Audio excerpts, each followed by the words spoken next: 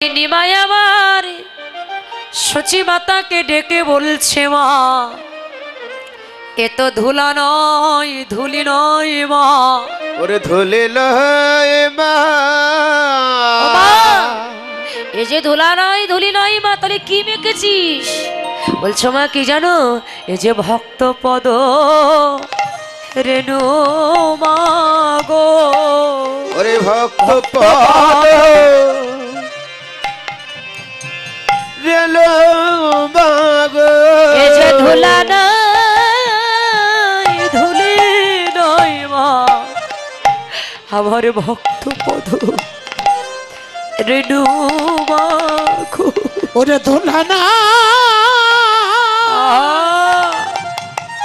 ধুলি নয় মা এই যে ভক্ত পদ পদ রেণু ভক্তের চরণ ধুলা আমি মেকেছি মা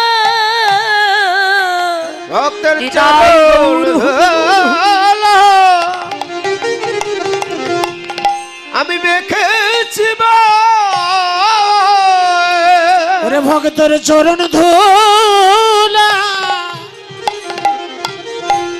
আমি মেখেছি মা হরি নামে প্রেমে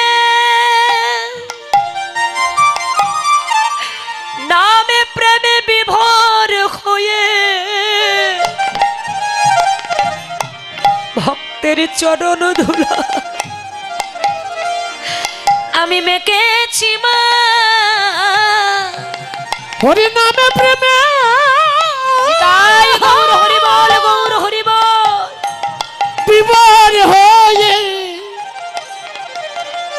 ভক্তের চরণ ধুলা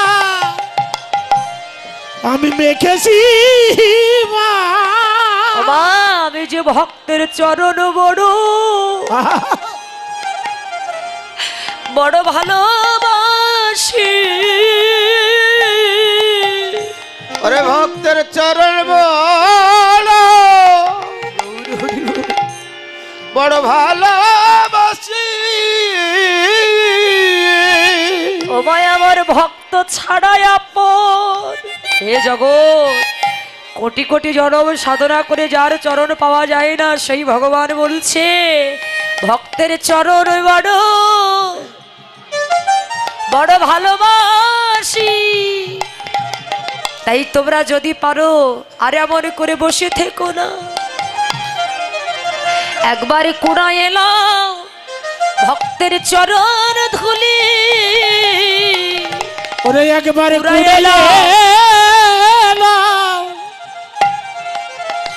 ভক্তের চরণ ধুলি গো এই ধুলি হবে তোমাদের তোমাদের ভব পারের কড়ি তোমরা কোথায় এলো ভক্তের চরণ ধুলি ওরে ধুলি হবে তোমাদের ভব পারের কড়ি তোমরা কুড়াই এলো ভক্তে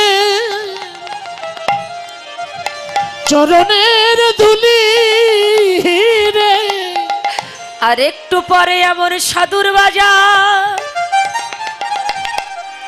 বাজার ভেঙে যাবে তাই তোমরা কুড়াই এলো চরণ ধুলি এমন সাধুর বাজার ভেঙে যাবে তোমরা কুড়া এলো চরণ ধুলি নিমাই বলছি ও মা তুমি কি জানো না মা আমার হতে আমার নাম বড় নাম হতে আমার ভক্ত বড় আর ভক্ত হতে ভক্তের চরণ ধুলি জগতে আরো বেশি বড় মাগো আমি হরি নামে প্রেমে বিভোর হয়ে আমার ভক্তের চরণ ধুলা আমি আমার অঙ্গে মেখেছি তাই মায়ে যে ধুলা নয় জানেন বাবা নিমাই সন্ন্যাসী যাওয়ার আগে সচিমাতা একদিন ঘরে বসে বসে কাঁদছেন। আর নিমাই ছুটে এসে পিছন থেকে মায়ের কণ্ঠটা জড়িয়ে ধরে বলছে, ও মা, মা তুমি কাঁদছো কেন মা? চিন্তা করতে পারেন, যে মায়ের 8টা কন্যা মারা গেছে, বিশ্বরূপ বলে একটা ছেলে এসেছিল, সেও সচিমাতাকে ছেড়ে চলে গেছে। আর নিমাই বলে যে ছেলেটি এসেছে, সেও সচিমাতাকে ছেড়ে চলে যাবে, তাহলে সেই মা কি আর প্রাণে বেঁচে থাকে? নিমাই বলছে, ও মা, মা তুমি এমন করে কাঁদছো কেন মা? আচ্ছা মা, আমার সন্ন্যাসে যাওয়ার কথা শুনে তুমি কি কাঁদছো মা? শোনো মা, আমার সন্ন্যাসে যাওয়ার কথা শুনে যদি তোমার চোখে জল আসে, আমি সেই সন্ন্যাসে যাব না, কারণ আমার মাকে কাটিয়ে কিসের ধর্ম? দেখুন ভগবান কি বলছে, আমার মাকে কাঁদিয়ে কিসের ধর্ম? ও মা, মা আমি তোমাকে কাঁদাতে চাই না মা, আমি তোমাকে কাঁদিয়ে আমি কোনো ধর্ম পালন করতে চাই না। আমার সন্ন্যাসী যাওয়ার কথা শুনে যদি তোমার চোখে জল আসে মা, আমি কথা দিলাম সেই সন্ন্যাসে আমি আর যাব না। বাবা এই কথা যখন বললেন যে সেই সন্ন্যাসে আমি আর যাব না, তখন সচিমাতার সঙ্গে সঙ্গে নিমাইয়ের বদনটা চেপে ধরলেন। বাবা নিমাই, তুই যে কথা বলেছিস বাবা, এই কথা যেন আর একবারও বলিস না। কেন? বলছে, বাবা তুই যদি সন্ন্যাসে না যাস, এই জগতে জীবী শিক্ষা পাবে না। আর তুই যদি সন্ন্যাসে না যাস, তবে আমার কৃষ্ণ বলে কাদা হবে না নিমাই। ও নিমাই, তোকে যে সন্ন্যাসে যেতে হবে বাবা, শোন, তুই কাঁদবি দেশ বিদেশে, আমি কাঁদবো ঘরে বসে, আমাদের দুজনার কান্না একাত্রে মিশে যেদিন বহাবে প্রেমের বন্যা, সেই দিন হব আমি ধন্য কন্যা।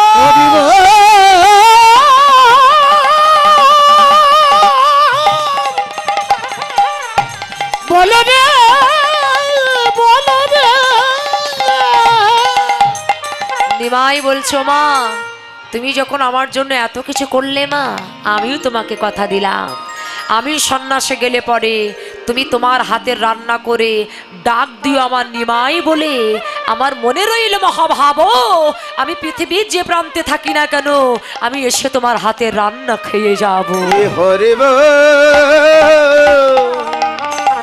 বল রে আমার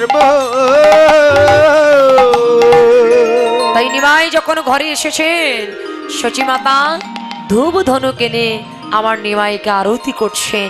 তাই তো বৈষ্ণব কবি এক পাশে দাঁড়িয়ে বললেন, দেখো দেখো নিমাইকে দর্শন করে দেখো, অগধোলায় ধূসর অঙ্গ গদ গদ